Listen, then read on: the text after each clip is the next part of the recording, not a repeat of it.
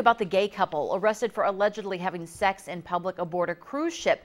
Police in the island of Dominica kept the Palm Springs couple in jail for 19 hours.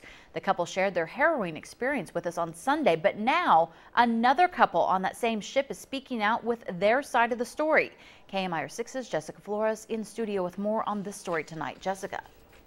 When the story of the arrest broke, it made international headlines. People outraged over the gay couple's arrest. But now this other Palm Springs couple who were also on the ship say this isn't a gay rights issue at all. Back in their Palm Springs home after a cruise trip turned into an international controversy. No way that I was going to get off the port. I was not going to get down there and get into, people screaming at me. I didn't know what was going on. People screaming on the island of Dominica after police took another couple, John Hart and Dennis Mayer, off the boat, arresting them for allegedly having sex on their balcony. That's a horrible representation of, the big gay ship coming into town. The couple arrested described inhumane conditions in a country with anti-gay laws still on the books. This is what they told us now back home in Palm Springs. They did try to make an example out of us. They paraded us around the town.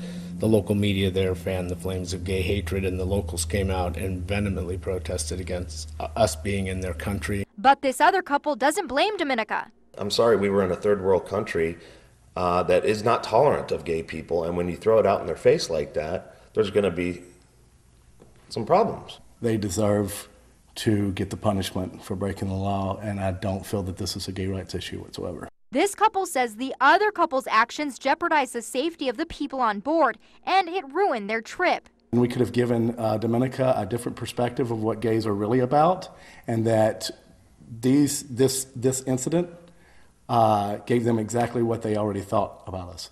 And dealing with the protests in Dominica, uncharted territory for both couples.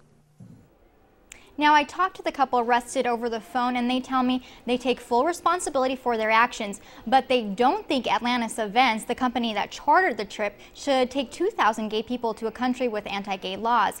As for the other couple, they already booked another trip with the same company.